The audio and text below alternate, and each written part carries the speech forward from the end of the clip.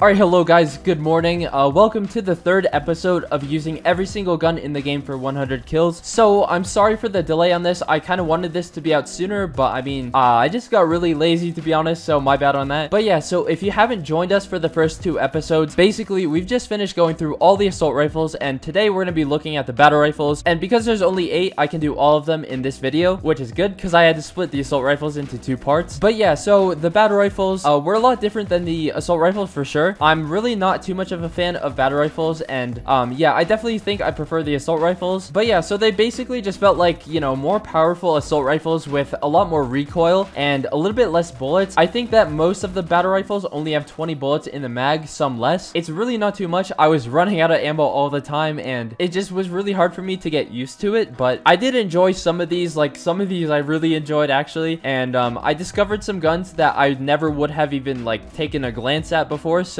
I'm really glad I did this. But yeah, anyways, without further ado, let me get right into the first gun.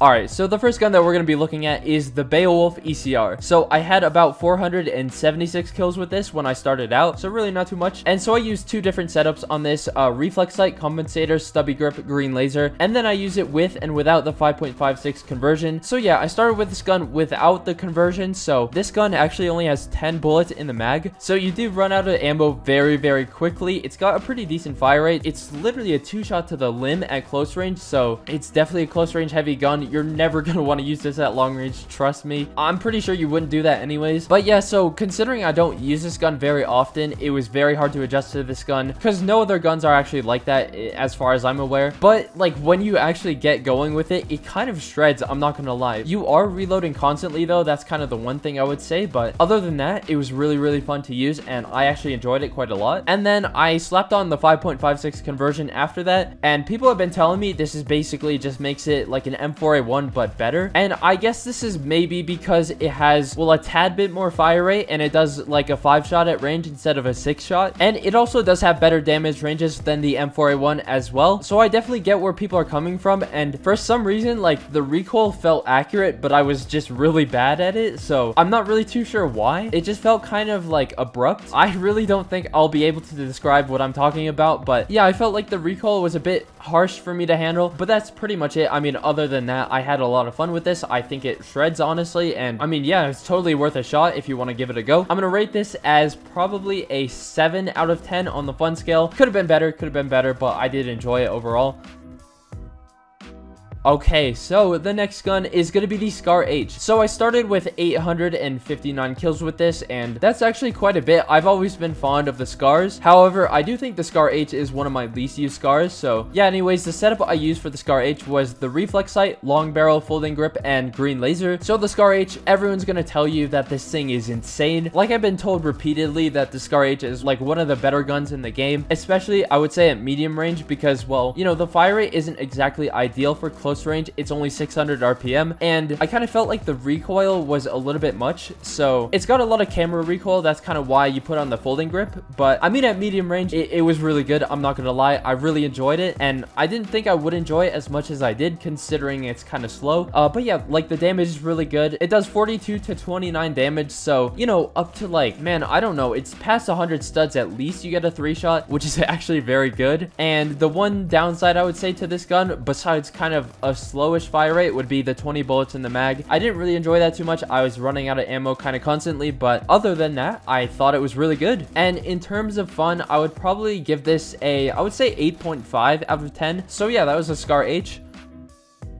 Okay, so the next gun is the AK-12BR. So I started with not a lot of kills on this, actually only 145, so pretty inexperienced with this. And the setup I used on this was just a reflex sight, muzzle brake, stubby grip, and green laser. So I've actually been told this gun is actually quite underrated. I just said actually twice. Why do I do this? Anyways, so the thing with the AK-12BR, I think a lot of people think it's really good because it has a burst mode, which, you know, all it does is give you like more fire rate. It goes from, you know, 700 RPM RPM on the auto firing mode to 1000 on the burst, but of course I cannot burst guns for my life, so I did not use the burst. I just went with the auto, and 700 it's not the best, but it's good enough for me considering how little recoil it has and how good the damage is. And damage ranges are pretty good as well. It's, you know, it's a 4-shot at all ranges as well, and it's a 3-shot up to a pretty good range, probably around 100 studs. So I definitely did enjoy this. I don't see a lot of people using this gun, so I think it definitely deserves more attention. I mean, just look at the amount of kills I had. I had only 145 on this, so clearly no one actually even talks about this gun, but I'm sure this gun is recognized by a couple people here and there. But overall, I think it's kind of under the radar, and maybe that'll change in the future, who knows. But yeah, anyways, I did really enjoy this gun, especially considering the recoil. I loved handling the recoil. It was so easy, and yeah, in terms of fun, I would give this probably a 9.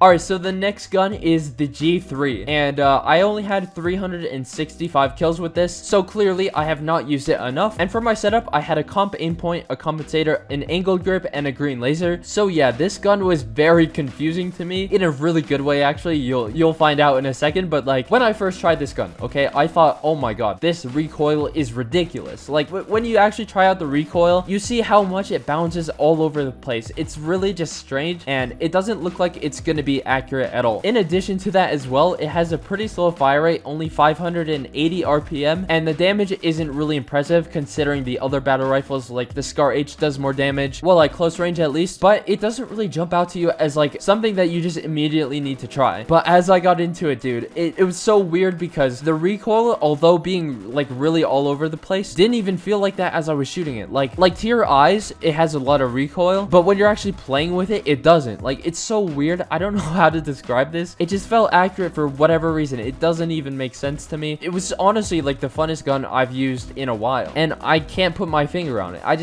I don't get it. Like, every time I shot, it looked like it was going all over the place, but it just kept steadying in the middle, and I just kept actually getting kills. And for that reason, guys, I'm gonna give this probably a 10 out of 10 on the fun scale. I didn't expect to enjoy this so much. I'm 100% gonna be using this in the future, and the only thing I didn't like about it was the 20 bullets, and even then it didn't phase me because the fire rate's kind of low. So yeah, it was honestly just an experience that I didn't expect, but I'm glad that I was able to use this gun and just actually like realize how fun it was to use.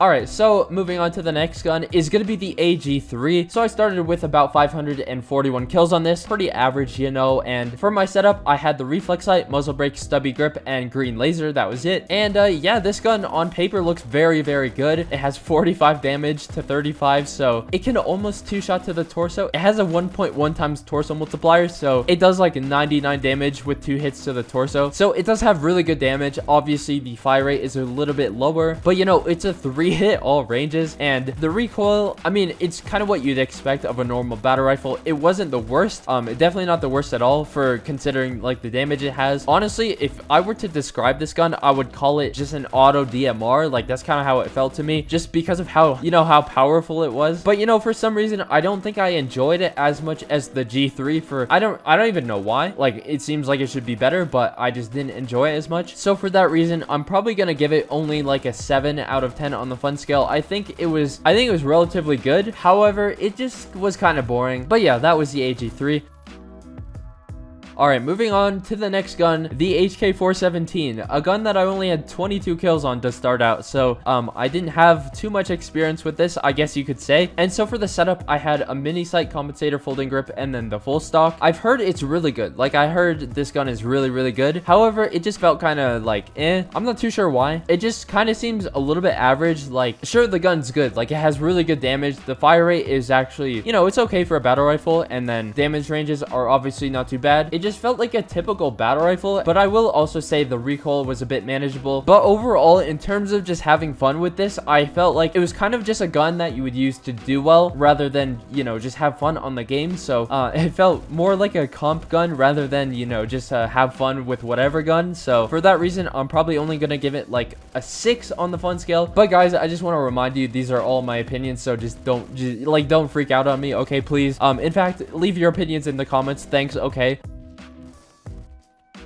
Alright, anyways, that was the HK417. The next gun is the Henry. Man, okay, I started out with a lot of kills on the Henry. In fact, I had pretty much 2,033, so that's a lot compared to my other guns. And the only thing I used on this was a VCOG, and I took that off later. So you really don't need any attachments. You could actually go with a laser, or I really don't actually know. I've heard the 410 conversion is good, which kind of makes it into a shotgun, but I kind of just wanted to use the original Henry. I didn't want to use a shotgun today. After all, this is battle rifles. So yeah, with the Henry, I thought, you know, obviously if you haven't used a Henry, it's kind of like it's a mix between a sniper and kind of a carbine is kind of what I would say. I don't know why it's a battle rifle, to be honest, but yeah, so it does have a pretty good one shot to the torso range. It's kind of like the SVDS, you know. It's indeed pretty fast, you know, for something so sniper like. So 80 stud one shot torso, that is very nice. One shot headshot all ranges. The thing that I don't like about the Henry is the muzzle velocity. So if we're treating it as a sniper, it only has 1800 muzzle velocity, which is pretty much, it's terrible. Like, you're gonna have so much bullet drop, and it's really hard to hit headshots. And for some reason, I was getting a ton of hit markers with this. Like, I was hitting some body shots, but I wasn't getting the one shot too often, and I was overall just getting very frustrated because, well, with the very slow muzzle velocity, it's hard to hit your headshots. And when you're kind of like at long range, it does make it a little bit difficult because you can't really rely on a one shot to the torso all ranges. I mean, obviously that would be very broken, of course, but yeah, in using this gun, it felt just like an SVDS except worse, you know. It's a little bit faster, but the reload is terribly slow. Terrible muzzle velocity as well compared to the SVDS, and only 5 bullets in the mag. So if I were to compare this and like the SVDS or even the Mosin, I would probably go with either of the actual snipers. Maybe it was just me at the moment because you kind of need some really good aim for this, and I guess that wasn't really my day when I was using it, but I have had fun with it before, which is why I have like 2,000 kills with it. So I'm still gonna be a little bit generous on the fun scale. I'd say probably an 8 out of 10. But yeah, that was the Henry overall. I mean, at the very least, it's unique. Alright, so for the final gun, we have the FAL 50, and yeah, so I only had 195 kills with this, so under 200, it's very not that much. And for the setup, I actually used the same setup the entire time, which I kind of regret, but I had the reflex sight, compensator, folding grip, green laser, and then the .45 conversion. And the thing about the .45 conversion is that it makes it a lot more like an SMG-ish, or kind of like a carbine, or like, I don't know, it kind of like defeats the purpose of it being a battle rifle because, well, you get a lot more bullets, and I think the recoil is a little bit better, but it actually makes this gun very good. You have a 3-shot all the way up to, I'm not really sure, it's probably around like 80 studs, maybe a little bit more, maybe a little bit less. Can't do the math right now, I just don't want to. But you also get 50 bullets in the mag, so that's a little bit crazy. So I would say at medium range, this gun does very, very well. Like, it does very well. I don't think it'd be the best idea to use it at close range because it only has 700 fire rate, so you're going to be pretty much beat by any SMG, you know, assault rifle. It doesn't have a 2-shot, so it's not really worth using at close range in my opinion. However, given the 50 bullets, I think it's totally usable at medium range, if not really good. And yeah, overall, I think I kind of enjoyed it, but not really. Like, it wasn't my thing. I don't know why. I'm not denying it. It was very good though. I'm not really too sure why I didn't have as much fun with this. I did have a little bit of struggling with the recoil towards the end, so maybe that's why. But yeah, I'll give it probably a 6.5 out of 10 on the fun scale. But yeah, anyways, that's the final gun in this list, and that's gonna wrap up the video for today. So overall, it was a very, very interesting experience, a lot different than the assault rifles, and as you saw, I had very minimal kills on most of these, so very refreshing experience for sure. And I would say the G3 is like the main takeaway from this video. I totally love that gun, and it just surprised me, you know, it really surprised me. Also, the Scar H, I would probably confirm it's very good. But yeah, anyways, so that's gonna be it for today's video. I do look forward to seeing you guys in the next video. I'll try to get it out more timely because it's been almost 3 weeks at this point since the last episode. So yeah, like I said, hopefully you guys enjoyed this, and yeah, I will see you guys in the next episode.